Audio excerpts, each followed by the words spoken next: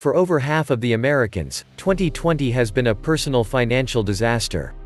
Approximately 98% of Americans will be severely impoverished because we've always used toilet paper in transactions. The $600 stimulus payout is really permission given to Americans to borrow $600 worth of fiat currency from the Federal Reserve banks. These banks are private banks. They loan the US Department of Treasury money created out of thin air. This money is not backed by gold or silver but can be used to buy just about anything anywhere. Every US dollar says Federal Reserve note on it, meaning that it is loaned from the Federal Reserve banks and is supposed to be paid back with interest.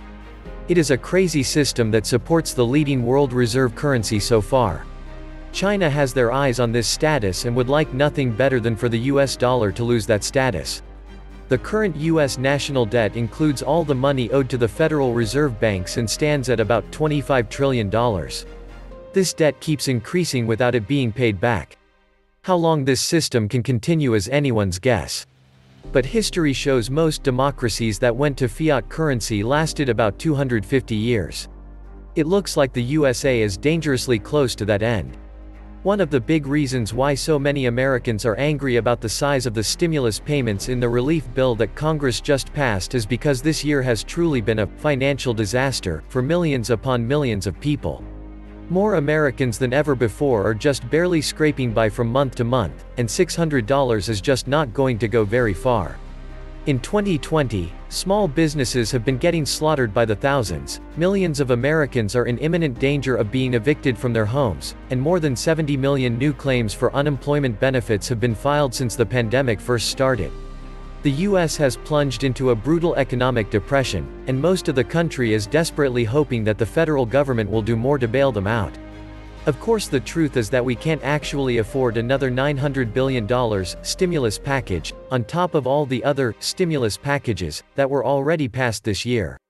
We are already $27.5 trillion in debt, and all of this reckless spending is putting us on a highway to hyperinflation. But most Americans don't really care that we are literally destroying our national finances. Most people are in desperate need of money, and the vast majority of them want checks from the government as soon as possible. A one-poll survey that was just released asked Americans about the current state of their finances, and that survey discovered that a whopping 55% of us consider this year to be a personal financial disaster. While there is no question 2020 has been an unparalleled health challenge, many are not losing sight of how devastating the year was for their wallets as well. A new survey finds over half of Americans, 55%, consider 2020 a personal financial disaster. That is over half the country.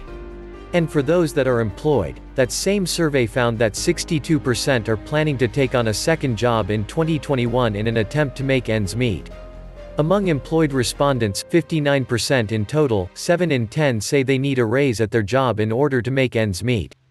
62% plan on taking on a second job in 2021 to meet their financial goals next year. That number can't possibly be correct, can it? Of course, there aren't that many jobs to go around. Already, there are millions upon millions of Americans that can't find a first job. As I discussed the other day, we have got unemployed workers sleeping in lawn chairs or sleeping in their own vehicles because that is all they can afford at this point. We haven't seen anything like this since the Great Depression of the 1930s, and this latest wave of lockdowns is making things even worse. With so many Americans financially hurting, it shouldn't be a surprise that millions of households are getting behind on their rent and mortgage payments.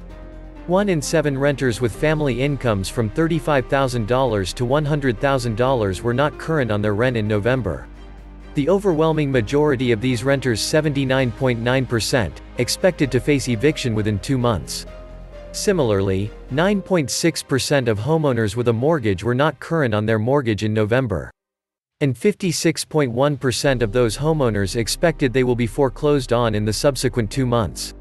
Congress keeps extending moratoriums on rent and mortgage payments, and that has been financially devastating landlords and mortgage holders. At some point the moratoriums must end, and when that happens we are going to see a tsunami of evictions that will be absolutely unprecedented in US history. Meanwhile, many Americans are going very deep into debt in a desperate attempt to keep themselves afloat financially. More than one-third of households with incomes between $35,000 and $100,000 borrowed from credit cards, other loans as well as from friends and family to pay for their current expenses in November. Soon, debt payments will come due, burdening families that still suffer from long-term unemployment and added healthcare costs. This could mean rising credit default rates as well as spillovers of economic pain to other households, from who people borrowed to pay their bills. If economic conditions were to return to normal in 2021, most Americans would be able to weather this financial storm just like they did in 2008 and 2009. But things are not going to return to normal next year. Instead, this new wave of lockdowns is going to cause thousands of more businesses to close and will force millions more Americans onto the unemployment rolls. What we are doing to our small businesses is absolutely criminal. At this point, small business revenues are down more than 32% nationwide since the month of January. Small business revenues have also taken a hit nationwide. The national average is a decrease of 32.1% in small business revenue since January. Washington, D.C. had the worst loss in the nation at 61.6%. Oregon small businesses lost 16.3%. Illinois small businesses saw 39.2% decline in revenue since January. Every day, more small businesses are closing up shop permanently. Millions of hopes and dreams have been brutally crushed, and there is nothing that our politicians can say or do that will bring those businesses back to life. If you have lost a business or a job this year, then that would definitely qualify as one of the personal financial disasters of 2020. And as you have seen in this video, you are far from alone. Most of the nation is deeply hurting, and the road ahead is only going to get more challenging. In the short term, stimulus payments from the federal government will definitely help tens of millions of suffering Americans. But of course every additional dollar that our government borrows and spends just makes our long-term problems even worse. A national economic meltdown has begun, and our politicians will try lots of things to mitigate the damage, but all of their solutions will only help temporarily. This is going to be an exceedingly dark chapter for America, but most Americans still do not understand the true nature of the crisis that is now unfolding all around us.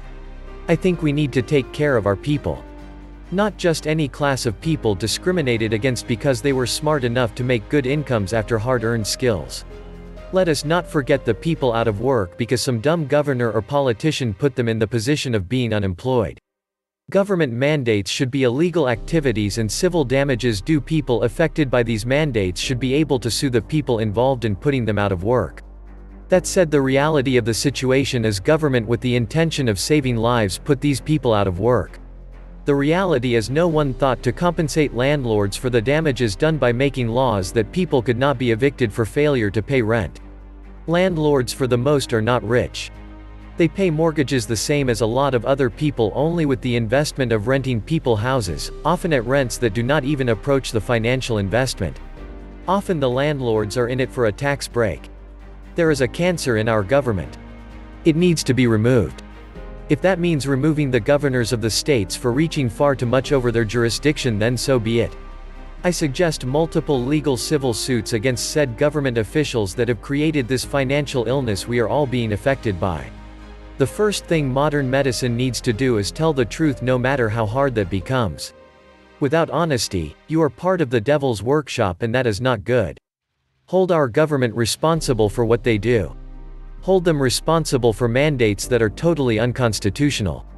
The only mandates have to be laws produced by our government legislatures both at the federal and the state level. The law is flexible enough for short-term emergency situations. But this is far beyond short-term. Make the legislatures do their job. If they will not take that responsibility to do their jobs, then recall or impeach them as procedures allow. Those of us taking an interest in the global debt problem were aware after the period of irrational exuberance and the dot-com crash over 20 years ago that we were heading for the last chance saloon. The GFC, Great Financial Crisis, of 2008 was the last chance saloon, and our politicos and establishment apparatchiks together with their paymaster banksters decided to double down on a losing bet. Instead of restructuring the indebted economies, they have gone for broke with everyone who can, cashing in their chips before the rotten monetary system collapses.